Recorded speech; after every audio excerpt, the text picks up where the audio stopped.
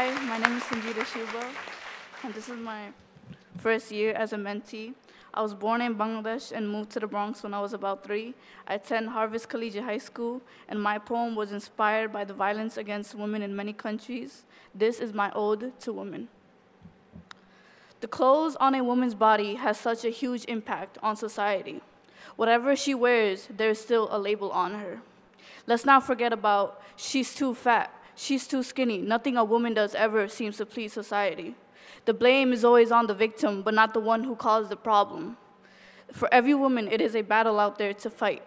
To be comfortable in her own skin, a woman adorns herself. To be bold, a woman breaks barriers. To seek justice, a woman fights back.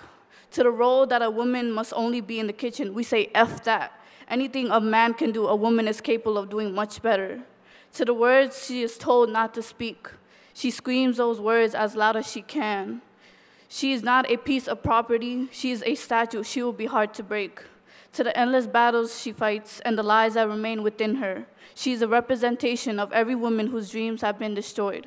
She is the woman fighting her own scars to become the woman she always wanted to be. Thank you.